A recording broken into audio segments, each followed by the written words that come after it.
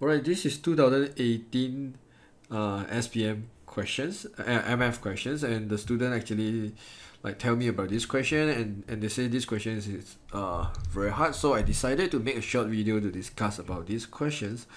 Okay, I just assume the C's over here is combinations. When you see NCR, I guess the first formula come into your mind will be n factorial over n minus r factorial and r factorial.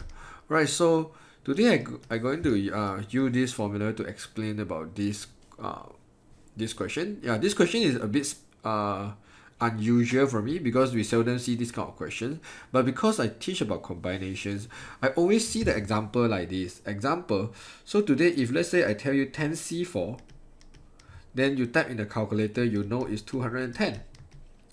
So today if I tell you 10C6, you type in the calculator, you will get 210.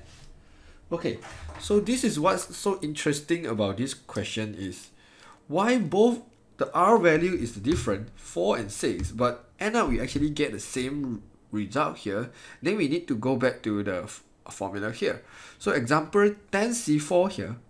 So we actually have 10C4. If I expand in the formula, it will be 10 factorial over 10 minus 4 factorial.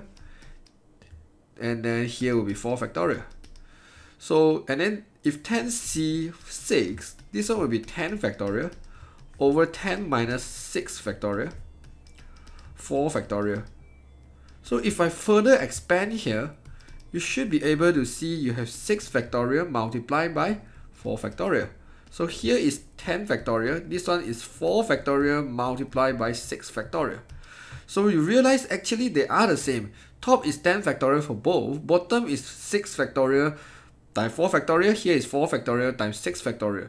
So therefore, in order to make both of these one expression is like make a equation to connect both of them, one of the easiest way is how do I get a 6 here? Basically, I can use the 10 to minus 4. So 10 minus 4, so that means if I want to get a connection between them, I know m basically will equals to the y minus n. Alright, so if y in terms of m and m, then y will just equals to m plus n. Alright, let's try about my theory, is it correct or not? So I randomly give a number. I say today xc3. Right, then we type in the calculator, we see what is xc3, and then we will get the value is 56. So if I want to get another value the same as the xc6 and it start with 8, then we'll see xc5. How do I get 5 here? Basically is the y minus m. Yeah, should say y minus m. Yeah, but I guess it's the same. So therefore I will get 5 here and then it's 56 here. So therefore, if I say the m value here equals to y minus n, then I will get back the same thing. Or I can say, because both of this one also is y, right? Or I can say n, in order to get the value n here, that's means in order to get 5 here is 8 minus 3, right? Is equals to y minus m. So if I move the m to the other side, I still get the same result, which is m plus n.